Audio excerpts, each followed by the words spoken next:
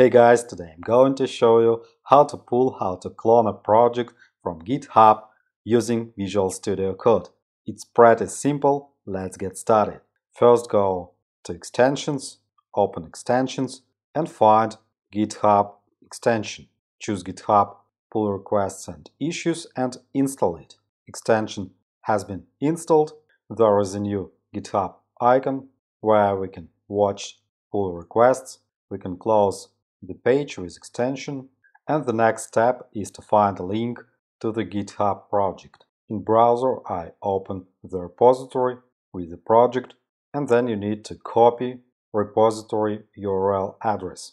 Copy it, return to Visual Studio Code, then open Manage, open Command Palette, and here find Clone. Choose Git Clone and paste the link. Then choose Clone from URL. Next choose the folder on your computer. I create new folder, GitHub clone. Create and select repository location. Cloning Git repository. We can open the repository in this window. We can open the repository in new window, and we can add the repository to workspace.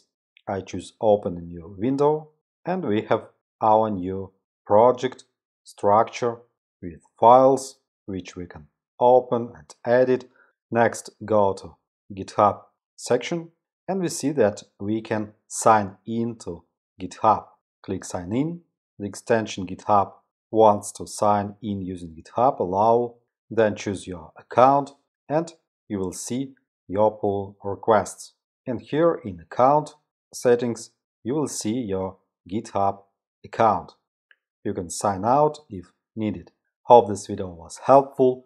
Thanks for the watching. Like, subscribe. Have a nice day. Have a good coding. See you next time.